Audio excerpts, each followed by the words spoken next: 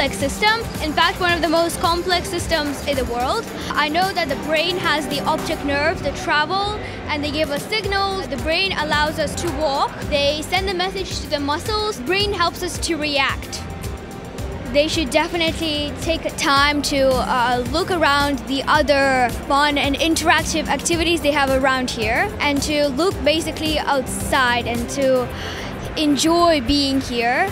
The Russian Pavilion is very spacious, it's big, it's very fascinating, lively. I feel like I'm traveling through the time, for the future when I enter it. Добро пожаловать в павильон России!